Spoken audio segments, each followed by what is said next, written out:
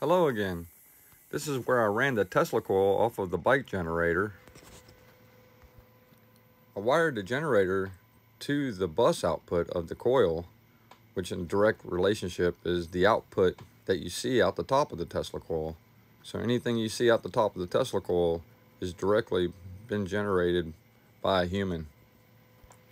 This right here is the wire that's going to the generator and to the coil.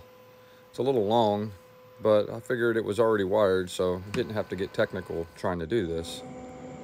And this is where I'm pedaling up the voltage right now.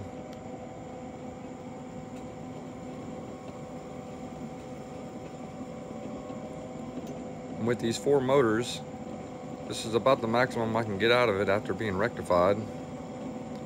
About almost 200 volts. And here's the first test run.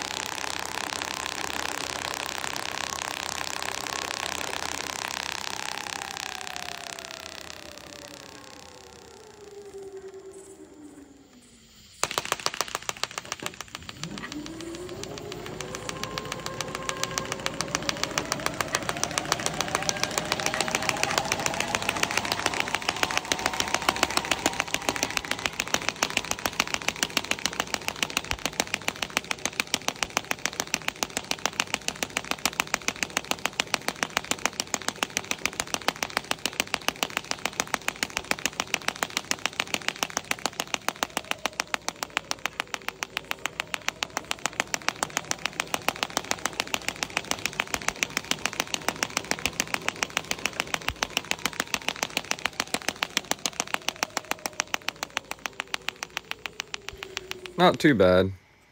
So I ran 4 bucks, which increased the voltage. They're step-up bucks. And I ran 1 per motor.